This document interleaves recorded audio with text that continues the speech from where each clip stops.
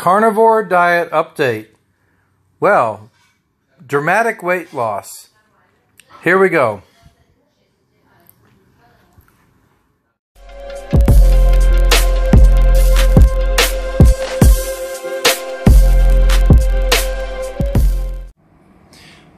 Okay guys, here's the update on the carnivore diet and how it's going. Alright, so the first big news is that I'm still on the diet, but I've had to modify it a little bit. Now, as far as I know, I am the only one that's tried to do this that doesn't have a gallbladder. And what that does is that actually limits the amount of bile that my liver can store and use for processing of fats. And when I was eating for many days there, I was eating just the carnivore diet. I started to feel very, very greasy and a little bit unnice in that area where I had the operation. And even my pancreas was bothering me a little bit.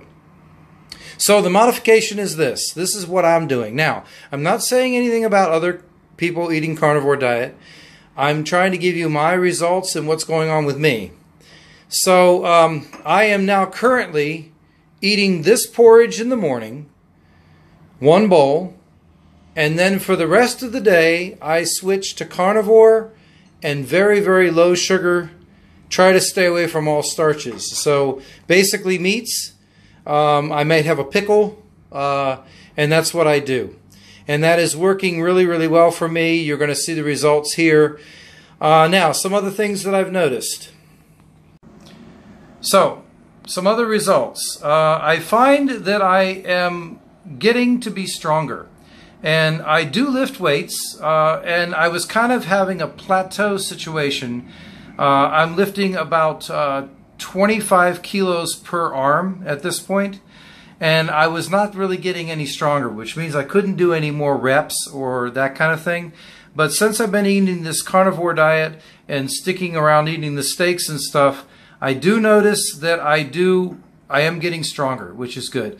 And I can see even in my body that I'm definitely improving, which is good. So, what I'd like to say, is it hard? I just had somebody ask me, is it hard to do the carnivore diet? What I'm doing is, of course, I'm eating starch in the morning, the porridge.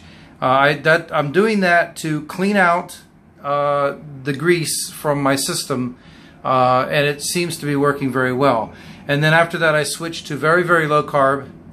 Try to stay away from all sugars, and stay away from any carbs, really, any breads or anything else like that, and eat meat. Now, I was just asked. Somebody just asked me this. How is it do you have cravings? Is it hard to stay on it?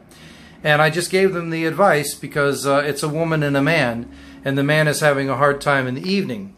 No, it's not hard to stay on it when you eat a beautiful steak. If you eat a beautiful steak, you actually want that steak. And I've found that you should go ahead and eat as much as you want. Not overeat, but if you're hungry, eat it.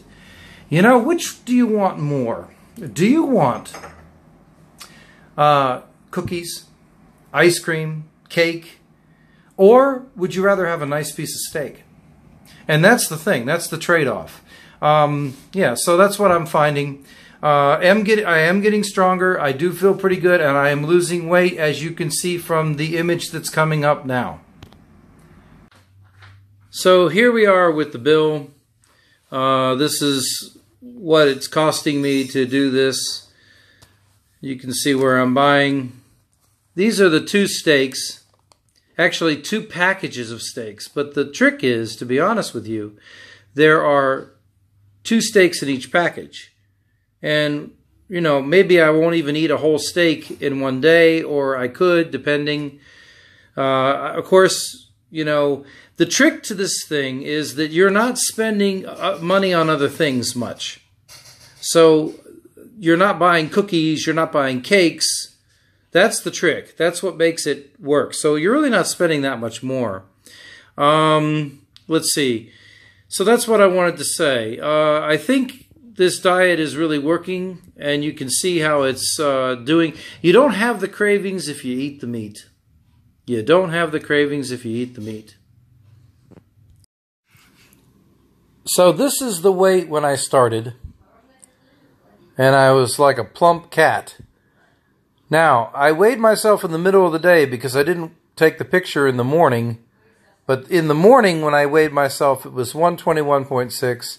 You're supposed to weigh yourself in the morning, and it's been that way for a couple days now, 121 something. Doing real good, feel good. Thanks for coming along. Subscribe. Let me know what you're thinking. Have a real good day, guys.